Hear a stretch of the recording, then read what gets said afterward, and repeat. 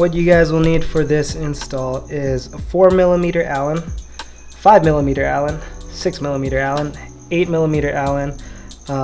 I like to use a ratchet and an extension. If you guys don't have that, just get yourself a set of metric Allen keys. We'll also need a 15mm box wrench and a 17mm box wrench. First, you will take off your clamps with the 6mm. Alright, so what we're going to do, take our 15 bolt right here, turn your bars, and I'm wedging my leg behind this tire so that the steering doesn't move.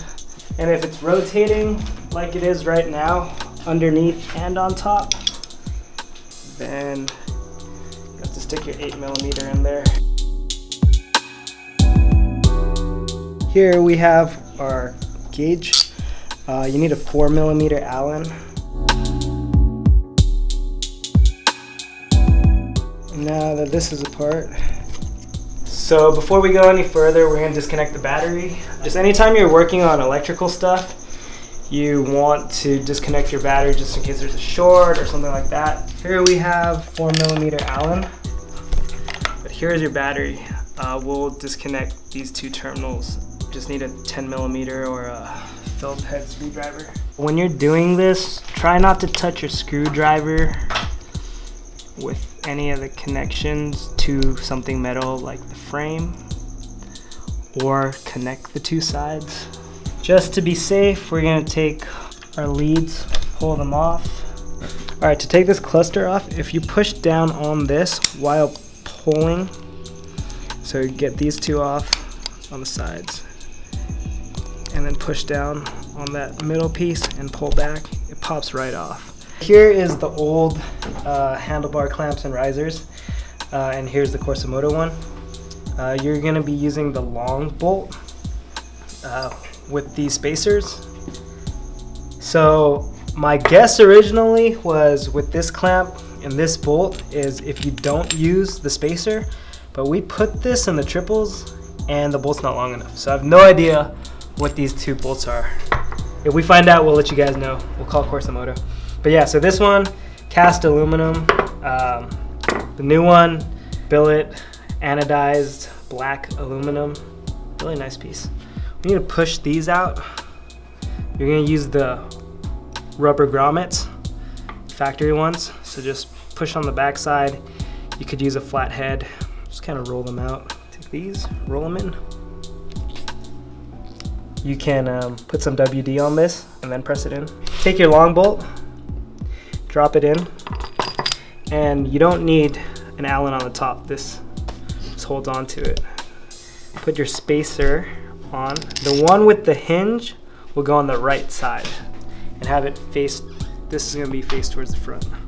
Take your riser, your bolt, spacer, and then make sure you use your factory washer. There is a washer that goes on top here, so this came off. We're also going to use the washer that came off of the bolt. Nylock nut we'll be using is actually a 17, and we'll keep it kind of loose for now while we get things orientated. So if you guys noticed on the risers, there are 3 marks, and there are also 3 marks on the actual clamp. So usually factory has these marks pointed towards the front of the bike, so that's what I did here. I think at this point it doesn't really matter too much, but basically when you clamp these on, there will be a gap bigger on one side than the other, and that's what these marks are here to indicate. So we'll keep this with this side when we put this together. So just keep that in mind while you're installing this. Just have these marks pointed towards the front of the bike. Another thing, this spacer, you have this little groove here. You want the groove inside of your riser. We can put our handlebars on and make sure they line up right. Have our little 3 marks here line up with this 3 marks. Not line up, but same way in the front. When you're tightening these on, you kind of want to do them evenly. And the most important thing here is, if you look at this side, the gap here is much larger than the other side. I like to keep them even, so you could back off one side a little more and clamp down on this side a little more. And that just evens up this gap. So now we'll take our bolt, thread it on one side. So again, we'll just get it snug. Still moves around. Take our cluster, but just take this and pop it back in. And as long as that bar, you hear that click, now it won't come off. Take our back cover. So the cool thing about this is we can adjust where we want it to sit. When you like where you want it, make sure we tighten up that 4mm Allen. Now take our 17 and we'll tighten up the bottom nut. Cut my zip ties I used.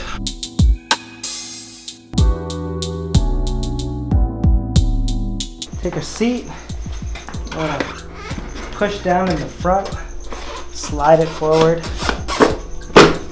You guys can see this is the factory clamp, and there's a lot more room in the middle, and they don't have the bar in the middle. As you guys can see, my camera or my phone was mounted here. I'm gonna put that in the middle. I think that'll be a lot better, easier to see. So there's a lot more room here for you guys to do that if you guys wish to do so. It just looks so much better. All right, that's it.